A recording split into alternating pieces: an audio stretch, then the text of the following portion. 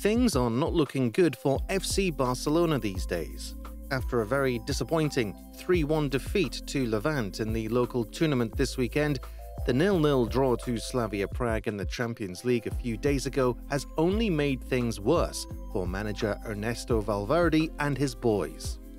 One of the biggest issues this season has been the lack of understanding between Lionel Messi and this year's star signing, the Frenchman Antoine Griezmann. What was expected to be a phenomenal relationship on the pitch has proven to be anything but,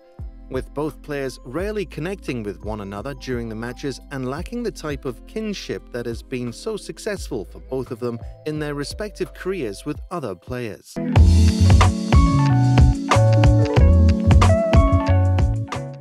And the recent Champions League match footage in the Camp Nou stadium may have proven that there is a bit more than just a lack of understanding on a football level. The footage showed different moments where both players seem to be trying to get away from each other and not interact, which may suggest that things aren't working out too well between the two of them on a personal level and that it is starting to show on the pitch.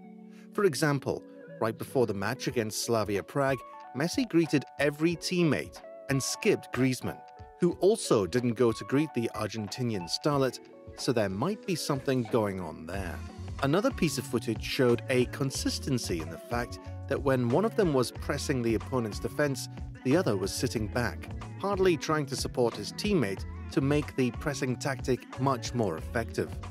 And when you're playing in a team with Barcelona's style and approach to football, this is something very worrying. There was little to no interaction between Messi and Griezmann on the pitch, with both of them passing the ball to one another only 3 times, and that is definitely something that Barcelona supporters should be concerned with, given that they are supposed to connect on attacking players to make a difference on the match. This is something Messi excelled at with Neymar when the Brazilian was at Barcelona, and he is hardly doing the same thing with the Frenchman. A great example of the lack of understanding between the two players was when Messi was leading a counter-attack against Slavia Prague. He started to cut inside from the right side of the pitch and had a clear chance of passing the ball to a free Griezmann, but instead decided to shoot and missed the opportunity, which is something uncharacteristic of a player like Messi. This last match was not only another example of Barcelona's negative current state of affairs, but also a demonstration that perhaps things are not working out between the two players that should be leading their offensive output, and it's starting to show in a very clear manner. Valverde must take the time to fix this situation because it started to take a toll on the whole team and their performances.